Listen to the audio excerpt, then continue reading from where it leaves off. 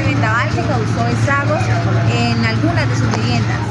Por ese motivo, el alcalde municipal, Mario Fernando Pinzón, junto con el personero Jorge Ivan Atuesta, están entregando ayudas materiales a las familias afectadas por esta fuerte ola invernal. Recibimos unas donaciones de empresas que, poniéndose la mano en el corazón, quisieron apoyarnos. Estas empresas como la Ruta del Sol, Biomás, aportaron recursos importantes para tener hoy que entregarle a estas personas que con la llegada de la nueva ola invernal y el clásico estamos entregándole a cada uno de acuerdo a un censo que se hizo, y finalmente lo que queremos es que cada una de las personas pues tenga un techo cubierto, una casa cubierta donde tenga el desarrollo y donde pueda vivir en paz con su familia. Carolina, ella es una de las beneficiarias del día de hoy de las ayudas que está entregando el alcalde Mario Fernando Pinzón en Puerto Olaya. Carolina, cuéntanos, ¿cómo te ha parecido la ayuda, cómo ha recibido la ayuda del alcalde? Muy bien, que se hayan acordado de Puerto Olaya, porque es que hay muchos damnificados que se quedaron sin techo, se mojaron muchos enseres, y me parece excelente. Me siento muy agradecida ya que soy madre de 4 hijos. Gracias por el alcalde.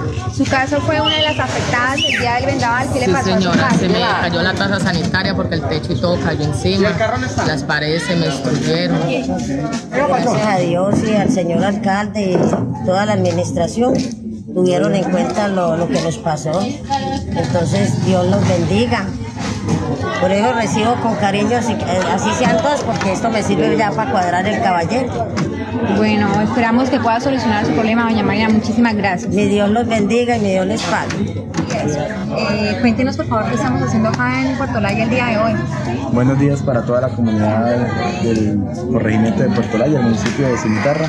Hoy nos encontramos de la mano de la Personería Municipal, Alcaldía, Secretaría de Gobierno, haciendo un trabajo muy importante que es trayendo las ayudas humanitarias a la comunidad de Puerto Olaya, ya que se vieron afectadas por unas lluvias donde muchas casas quedaron sin sus techos. Hicimos una gestión muy importante con la Ruta del Sol, donde nos han ayudado con unas tejas, y hoy estamos haciendo entrega de ellas, más otras ayudas que hemos gestionado con otras empresas que hacen presencia aquí en Puerto Olaya para poder llegar y ayudar. La ayuda de Dios, pues, y con la ayuda de estas empresas y de la alcaldía municipal, la personería municipal, vamos a poder ayudar a estas comunidades que han tenido esos problemas. Alcalde, muchísimas gracias. Muchas gracias a todos.